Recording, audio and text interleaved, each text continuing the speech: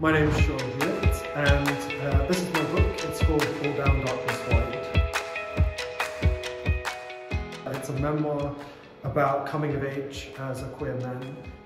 It is full of ghosts and kind of gothic elements too, so it moves back and forwards in time.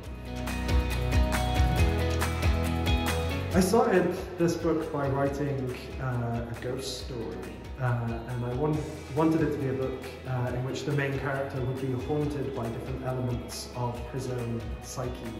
And then I very quickly realised that the main character was me, so it became a memoir, but it retained that kind of ghost story structure to it. I think that for a long time, women have pioneered the literature of heartbreak and have developed a really vulnerable way of writing about their lives and their interior lives.